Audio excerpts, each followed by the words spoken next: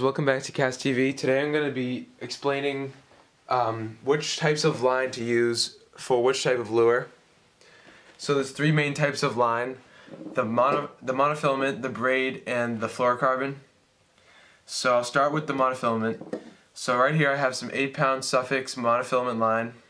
The type of lures you're going to be wanting to throw on monofilament are topwater poppers. So here I have hula poppers and just Bass Pro Shops poppers. The reason you want to throw poppers on this line of line is because monofilament is a floating line.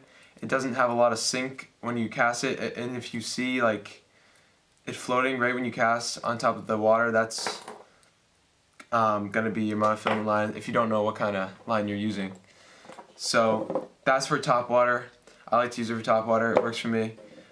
You could also use it for underwater fishing. I've done it before, but the fluorocarbon is a little bit better for that. I'll explain why later. So monofilament mainly for poppers and topwater that's not in heavy cover.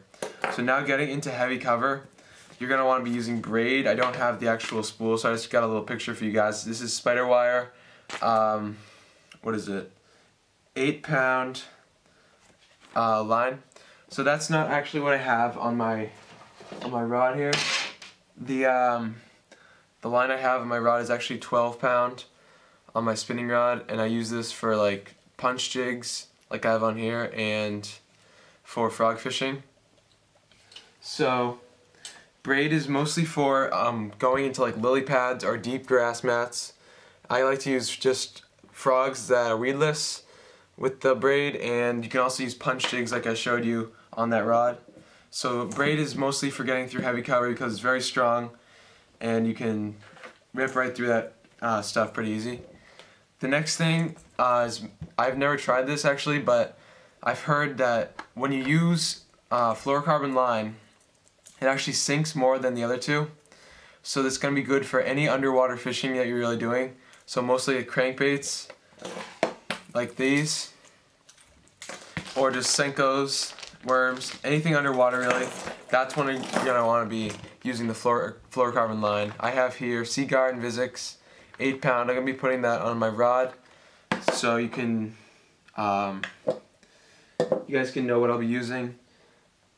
This is the rod I'm going to be using my fluorocarbon for. It's my Lose and cranking stick. So right now I just have some mono on it, but I'm going to replace that with the fluorocarbon. So I can do most of my underwater fishing with this rod because it's for crankbaits, cranking stick. And for the monofilament, like I showed you guys, I'm going to be using just my Abu Garcia reel. I'm going to be putting more mono on that.